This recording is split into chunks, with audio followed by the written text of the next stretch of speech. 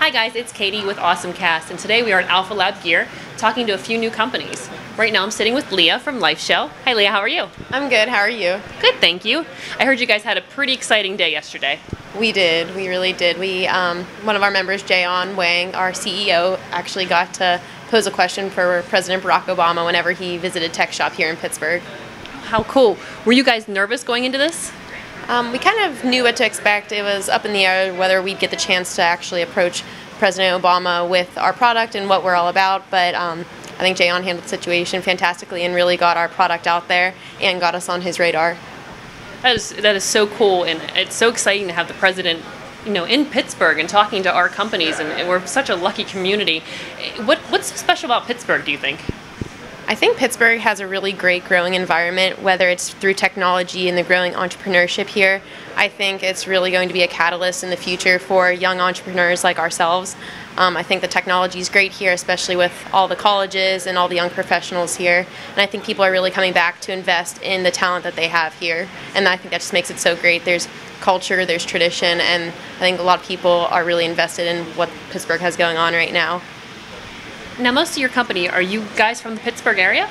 Actually, none of us are from Pittsburgh originally. The three founders were all CMU graduates and actually knew each other from freshman year of college. And I also went to Carnegie Mellon, and so has, I think, all of our team members as well. So, oh, wow. Yeah, so we're all Carnegie Mellon, born and bred. But yeah, no one from Pittsburgh originally, though. That's so neat. One of the unique things about Pittsburgh, and you said the culture, is we do have our own kind of world here, and we have our own kind of melting pot of things that you can do within the city.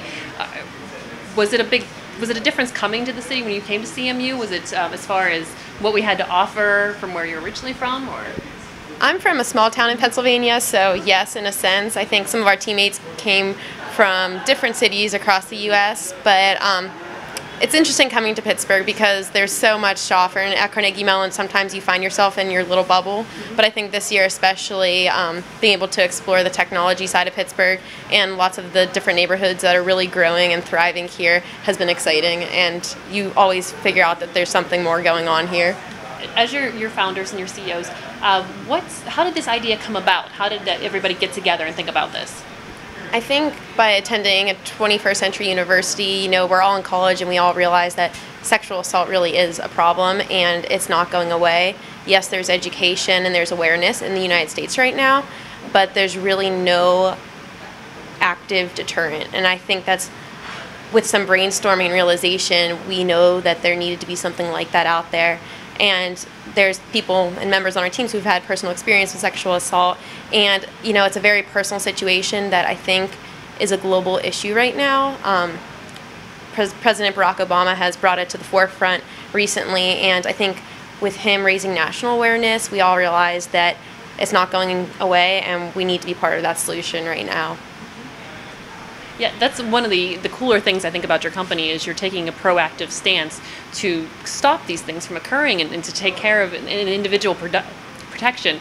And I've played with your demos. We had another event where we had played with your demos, and they're actually something where you could use them. And I know with Mason things, I feel uncomfortable carrying this. This is obviously what I'm carrying, and this is clumsy, and I have to do this. But your cases are so streamlined and so I don't want to say hidden, but almost to the point where it's not like you look like you're looking for trouble. This is something you kind of have to yourself.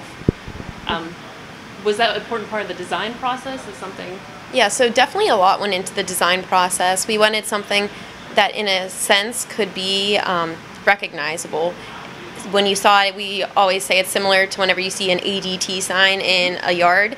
You want people to know that you are protected, so maybe they will think twice about sexual assault in a situation, but we also wanted something that was easy to maneuver, easy to handle, and something that was there right when you needed it, and something that that's not too bulky and has all its capabilities right there in one. So I guess a lot was tied into the design. You were thinking from the software side of things and the hardware, and really trying to make it user friendly, because with products like these, you really need to address a large-scale population. We were talking the other day, there's the military, there's runners, there's college students, there's your normal everyday human being, and everybody wants to be protected. So how can we cater this best to all sorts of populations? And I really think that we're doing that here at Lifeshel. When you're working at, what's your experience like working with Alphalab gear? What have they provided for you? I think for the founders especially, it's been a lot of mentorship and a lot of personal growth this year. So many opportunities, whether it's through networking, and just the environment here is amazing. There's so many young entrepreneurs, and you know that going around from one company to another, you never know what kind of connection you can make and what kind of advice, information the other young entrepreneurs here that they can give you. There's a lot of people who have been in our shoes before, and I just think any advice that they have is valuable as we kind of move steps forward on this journey this year. Lifeshel is part of Demo Day. Did you notice a reaction and any sort of feedback from that? We've definitely had a lot of positive feedback since Demo Day, and I think right now we're just really riding on the positive feedback, the connections and networking we made there, and carrying that through, especially through yesterday's meeting with President Obama. You know, that was a great opportunity for some further networking and really getting our name out there. So I think we're just really revving up for some beta testing with different and we've had some different focus groups. So I think we're just progressing towards the next step right now, which is we're focusing right now on our beta testing. When does that start?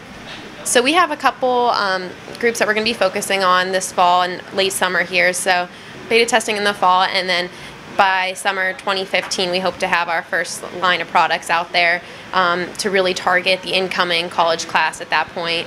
So what's next step for Lifeshel? I think right now we're focusing primarily on getting our products into people's hands as soon as possible. We're going to be having a Kickstarter that's actually starting at the end of the summer here as an opportunity to hopefully raise awareness and get some funds to help us progress to the next stage. And then hopefully developing our products further, always focusing on keeping people safe and keeping people at the center of our focus here at Lifeshel. What kind of snacks does your group enjoy? Oh, everything. What kind of snacks don't we enjoy?